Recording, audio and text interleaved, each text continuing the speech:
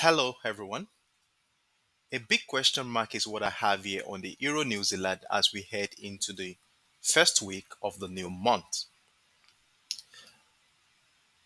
I'm not sure where price is going to be heading at, despite the fact we have a structure that supports a trend continuation to the downside. As we can see, since in the last 2 to 3 years, price have been trending to the lower side. So when I moved on to the 4 hours time frame, it becomes a little bit clearer on what might be happening during the new week, as we can see that price has a specific trend line that has been respected since the beginning of the month of June. So we can see that since the month of June, price has been trending respecting that bullish trend line, as at no point in time did price come below that trend line during the period of 30 days. And as we price is presently rocking right above that bullish trend line heading into the later part of last month. So at this point in time, what is really going to be happening? If we consider the long-term bearish momentum, there is a possibility that price could break down that bullish trend line, retest of structure to push price further to the downside. And the other scenario here is possibility that price will be respecting this bullish trend line and sending price to the upside. So going into the new week, how do we intend to take advantage of whatever perspective price is going to be taking this week? So the first thing I did here is to identify a key level to guide my actions going forward. And when I look left, we can see that we have a structure right at around 1.6800 area, which had served as a base for a bullish momentum and at the same time a bearish momentum in the past. If we look left, we can see this area had been a resistance point, and at this point it became a demand zone, then a resistance at this point, a resistant, a demand zone, and a resistant again. And before we saw the breakout of structure on the first day of this month, and price appears to be doing a retest of the structure.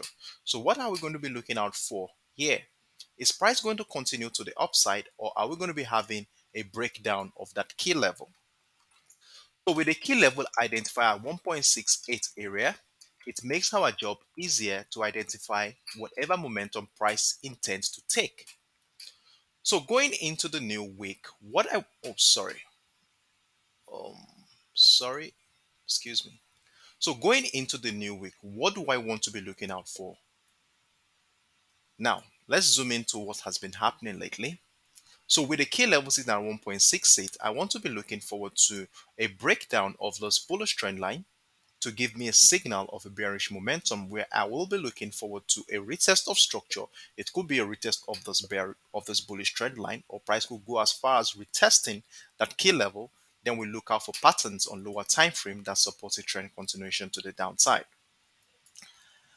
The other scenario here is this. I want to be looking out for price. Price might come into this level, come right above that key level at 1.68, do a retest, then push price to the upside. So with both scenarios, where will our take profit target be?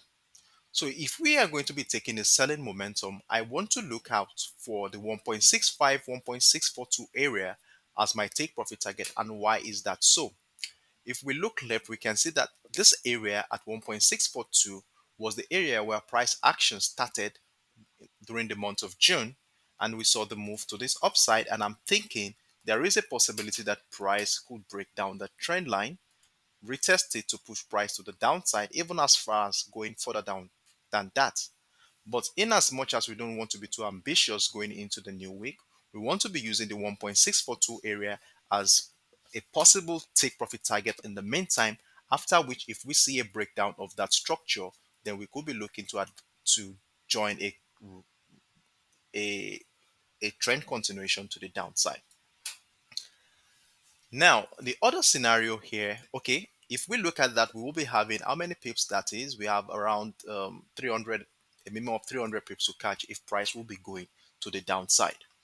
And if price is going to be going to the upside on this one, I want to be looking out for Let me go to the daily time frame, please. Let's see what's happening here on the daily time frame. Okay, so let's go back. Now that we have, sorry, going back to the format. So one thing I want to be looking out for here is a possible using this impulse leg here. I want to be extending it into the, sorry, hold on. Did I just click that? Okay. Looking at this impulse leg, I want to be extending this impulse leg at the site of a reversal pattern around this area. So what am I saying? Let me give you a visual representation of what I'm talking about here. So I want to be looking forward to a reversal pattern within this area. It could be a double bottom structure, a inverse head and shoulder, or whatever reversal pattern that appears at this point. We look out for breakout of structure, retest of structure, and we look for an extension of that previous impulse leg.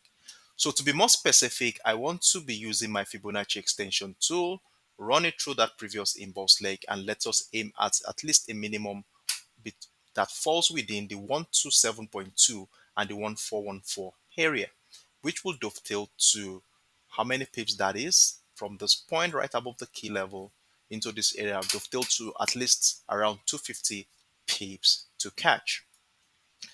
So this is my scenario here, on the Euro New Zealand. Let's see what's going to happen during the early hours of the week. But rest assured that I will be coming here to drop updates in that regard.